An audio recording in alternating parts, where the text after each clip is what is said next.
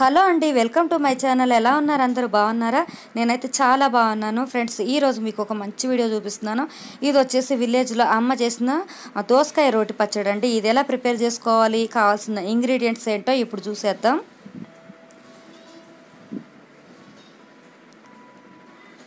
దోసకాయల రెండు పెద్ద సైజు దోసకాయలు రెండు తీసుకొని చెక్కు తీసేసుకొని గింజలు తీసేసుకొని ఇలా ముక్కల్లాగా కట్ చేసుకోవాలి. చూసారు కదా, సన్నగా కట్ చేసుకుంటేనే మనకి దోసకాయ పచ్చడికి బాగుంటుంది అనమాట. మనం అలా ముక్కల్లాగానే దోసకాయ పచ్చడి అనేది చేసుకుంటాము. ఇక్కడ టమాటాలు వచ్చేసి 4 లేదా 5 తీసుకొని ముక్కలు కట్ చేసుకోవాలి. అలాగే కొత్తిమీర, కరివేపాకు కూడా చక్కగా వాష్ చేసుకొని రెడీగా ఉంచుకోవాలి. కరివేపాకు ఇక్కడ ఎక్కువగానే తీసుకున్నాము. అలాగే కొంచెం జీలకర్ర, ఎల్లిపాయ రెబ్బలు,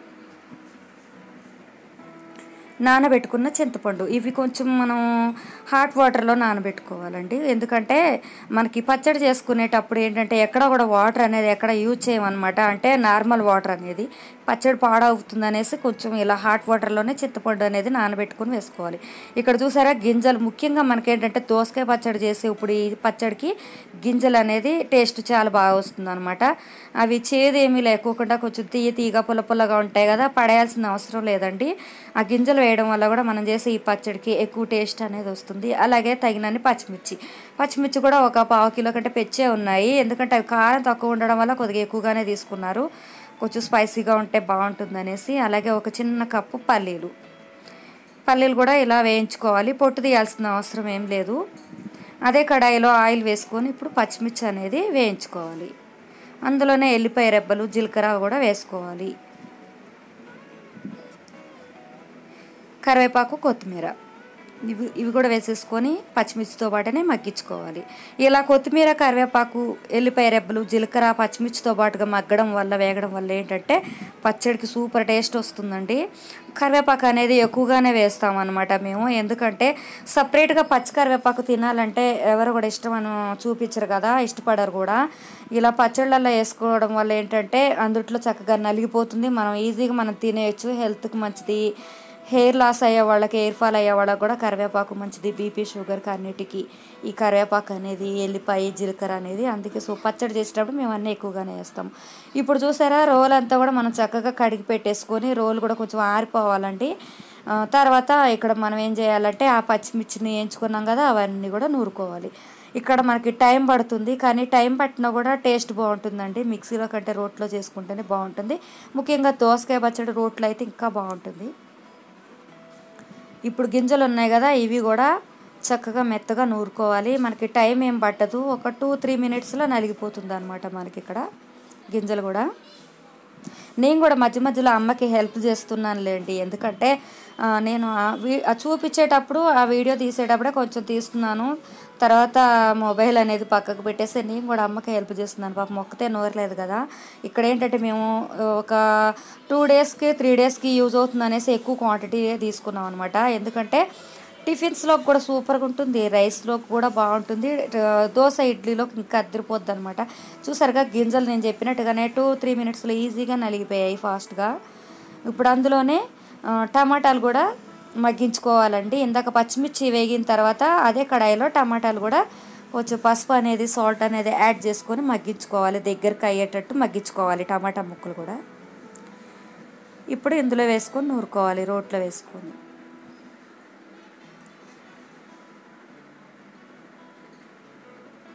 టమాటాలు కూడా బాగా నలిగిపోయాయండి, టమాటా ముక్కలు కూడా.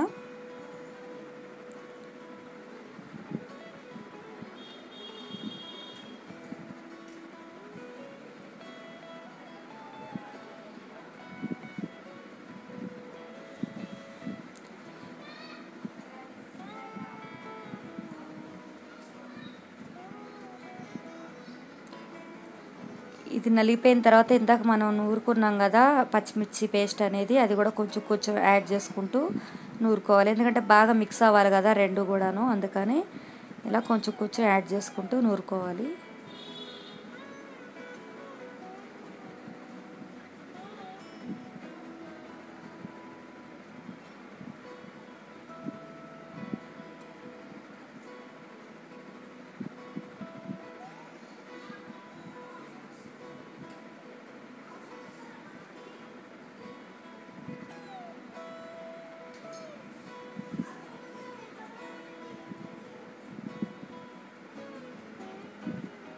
ఇది మనకి బాగా కలిసిపోయిందండి. ఇందాక మనం నూరుకున్న పచ్చిమిర్చి పేస్టు, టమాటా పేస్టు అంతా కూడా రెండు కూడా ఈక్వల్గా చక్కగా మిక్స్ అయిపోయాయి.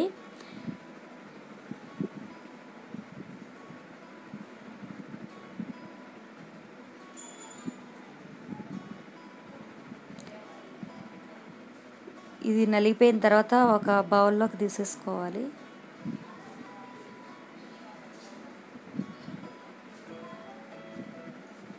మీరు ఎప్పుడైనా దోసకాయ పచ్చడి చేశారా అనేది కామెంట్ సెక్షన్లో కామెంట్ చేయండి. నాకు తెలిసి అందరికీ కూడా ఇది ఎలా చేసుకోవాలనేది తెలిసే ఉంటుంది. సో కొత్తగా ట్రై చేసే వాళ్ళకి మాత్రం బాగా యూజ్ అవుతుందండి. ట్రై చేయకపోతే ఎప్పుడు కూడా ట్రై చేయండి. కాకపోతే మిక్సీలో కంటే రోట్లో చేసుకుంటే చాలా బాగుంటుందండి. ఇప్పుడు మనకి అదంతా నలిగిపోయింది కదా పచ్చడి మొత్తం. ఇంతకు మనం వేయించుకున్నాం కదా పల్లీలు, అవి కూడా మెత్తగా దంచుకోవాలి. ఇది కూడా పేస్ట్ లాగా అయిపోవాలి.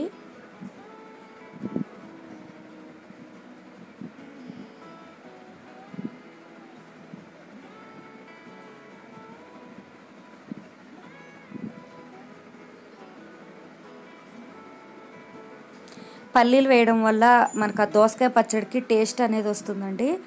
ఎందుకంటే ఇప్పుడు దోసకాయ కానీ టమాటా కానీ పుల్లగా అనిపిస్తుంది కదా, అందుట్లో ఇలా మనకి పల్లీలు వేయడం వల్ల టేస్ట్ చాలా బాగుంటుంది. పల్లీలు కూడా నలిగిన తర్వాత మళ్ళీ ఇందులోకి వేసేసుకొని నూరుకోవాలన్నమాట. బాగా కలిసేటట్టుగా నూరేసుకోవాలి.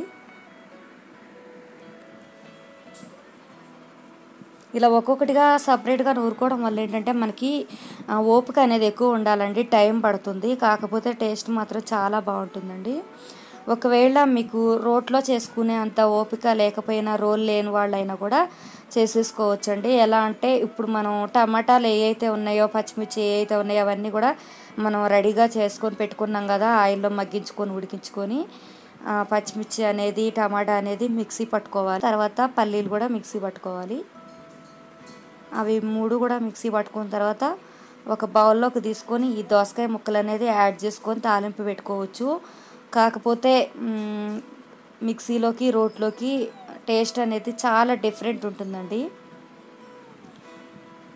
మిక్సీలో అయితే బాగా ఎలా అంటే చాలా పేస్ట్ లాగా మెత్తగా అయిపోతుందంట, సాఫ్ట్గా అయిపోయినట్టు అయిపోతుంది.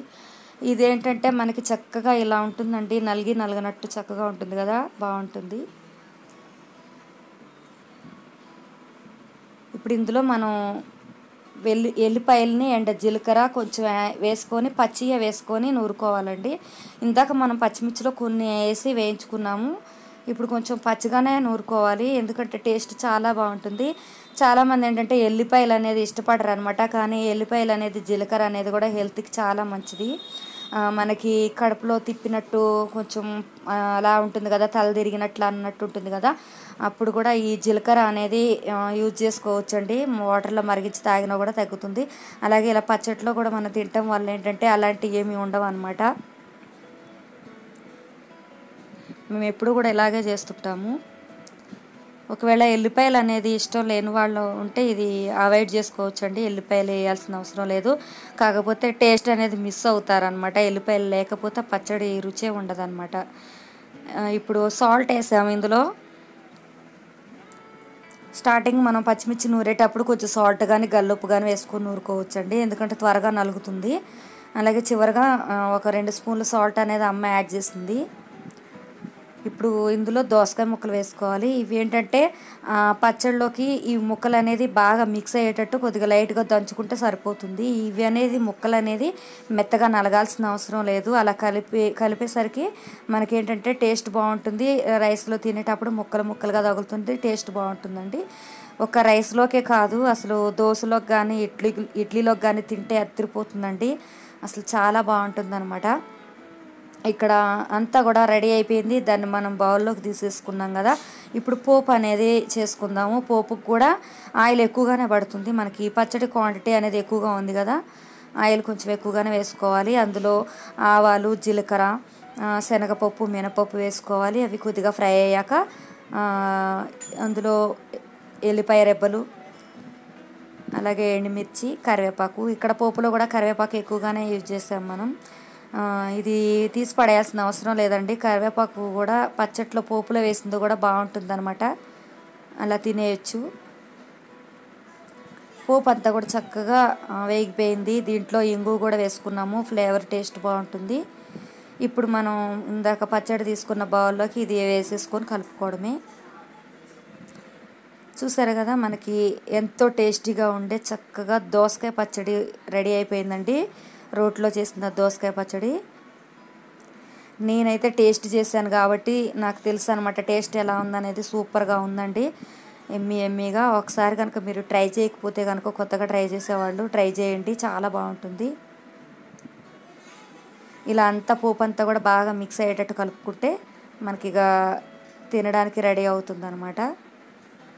చూసారు కదా, మీకు ఈ వీడియో కనుక నచ్చినట్లయితే ప్లీజ్ తప్పకుండా సబ్స్క్రైబ్ చేయండి, లైక్ చేయండి, కామెంట్ చేయండి, షేర్ చేయండి. మరొక మంచి వీడియోతో మీ ముందుకు వస్తాను. Bye friends.